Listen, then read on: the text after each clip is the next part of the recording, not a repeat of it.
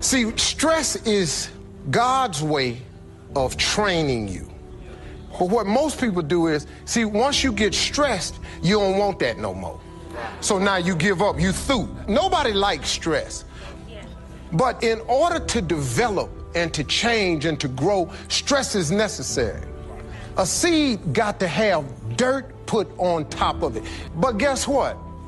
In my mind, it doesn't make sense that to grow something, you should dig a hole and cover it with dirt. But oh, though. See, dirt is necessary. Dirt builds character.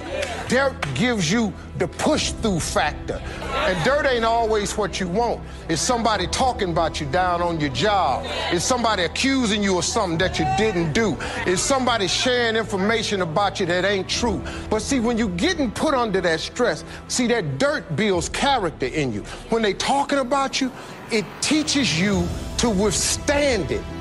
When people talking about you, dogging you, stealing from you, talking about you, they're actually putting nutrients in you. They're building character. You got character now. Because now the seed sprout open and start coming through the dirt. See, you want to be successful, well, then you got to prove yourself. You got to push through the dirt. You got to come out, then you sprout, then you become a tree. Next thing you know, you got fruit. So when you under stress, take the stress for what it is. Stress is an indicator. It lets you know you're at your limits. It does not mean that you cannot do it, but it does mean you have to change something. You have to change structure or strategy. And the one thing that you can count on is there will always be change. Whether it is good change or bad change, there will always be change. And generally there will be both. But you learn as much from your failures as you do from your successes. I think one of the most difficult things that can happen to people in leadership is to step into leadership that you didn't grow and that you didn't groom because you don't know where the issues are. We often, when we select leaders or we want to evaluate people or we want to choose staff, we quickly want to know about their IQ because we're trying to find out in a nice way, are you smart? The second thing that we really need to be asking is your EQ. I'm talking about your emotional quotient. Because many, many times you can have people on your team and on your side who have the intellectual ability to do what you're trying to get them to do, but they do not have the emotional wherewithal, and you don't know it till you get on the ride. It's like me. You know, I think I look like a fairly strong, macho guy, and I am. Until you put me on a ride on Six Flags. I mean, I turned into a little 5-year-old girl in the ride. I'm not good on the ride. I'm good going up. It's the going down that drives me crazy. What you want to know is, can you handle the down ride? Do you have the emotional maturity to go through the highs and the lows of what it takes to be successful? Because if you're going to be successful, you learn from the lows how to ride on the highs. So if you can't take the dip, you can't take the climb. Not lose your head, not freak out, even though you want to. You can do it on the inside, but on the outside, you have to maintain your cool. Because there is nothing as frightening as a frightened leader. I don't know anything about flying a plane, but this is how I evaluate the trouble on the plane. I've gotten used to turbulence. I've flown all over the world, and I don't get nervous until the people up front get nervous. If you have somebody conveying a message with panic and terror, you just start freaking out. That's what happens when you hire somebody who has the IQ but doesn't have the EQ to handle the ride, who freaks under pressure, and they just fall apart under pressure. But here's the thing that is most important, and there is no test for it. Their AQ. AQ is your adaptability quotient. How do you respond to change? When you hire somebody or you move into a position or you open up a company or you start a business, it's a lot like getting married. I know she looks beautiful today and everything is wonderful and he's smelling good. He just came from the barbershop and everything's just great today. But do you take this woman to have and to hold, for better or for worse, in sickness and in health. But you're saying I do to something that you've never seen. I could deal with you sick, but I didn't know you got hateful when you got sick.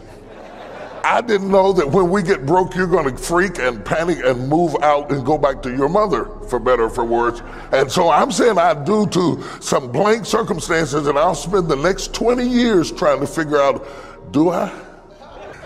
And that's a lot like going into business, and that's a lot like being successful, and that's a lot like hiring people. You kind of get some kind of flow, and we say, do you? And they say, I do, and then you hire them, and then you think, do you? And let me tell you, I'm not sure which is the most challenging, the ride up or the ride down. Because success can be just as daunting as failure is. If you can't adapt quickly enough to it, you will lose it. A blessing isn't a blessing if you can't handle it. We all love to be blessed, our business taking off. We meet the person of our dreams. But here's the key, the blessing doesn't come by itself.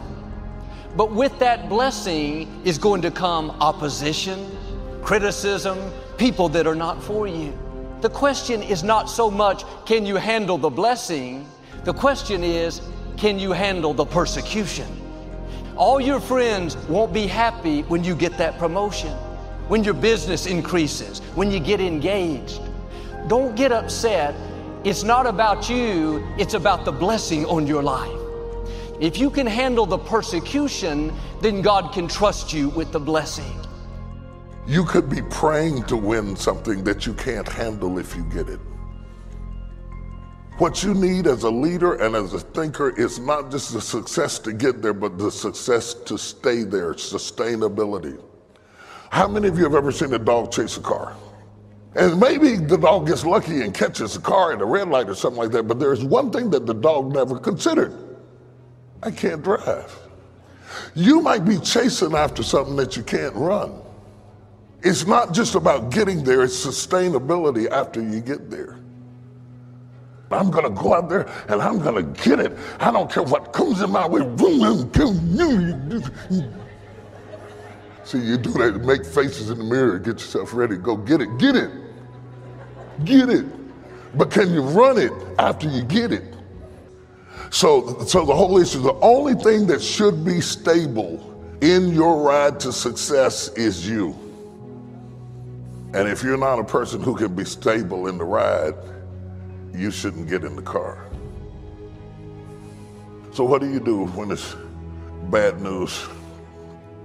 The best thing to do with bad news is to deliver a clear message. Clear messaging creates clear expectation, which avoids disappointment.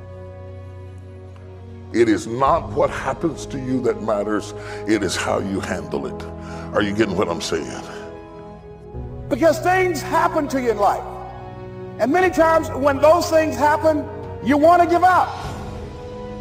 Sometimes it goes well. Sometimes it gets in a knot.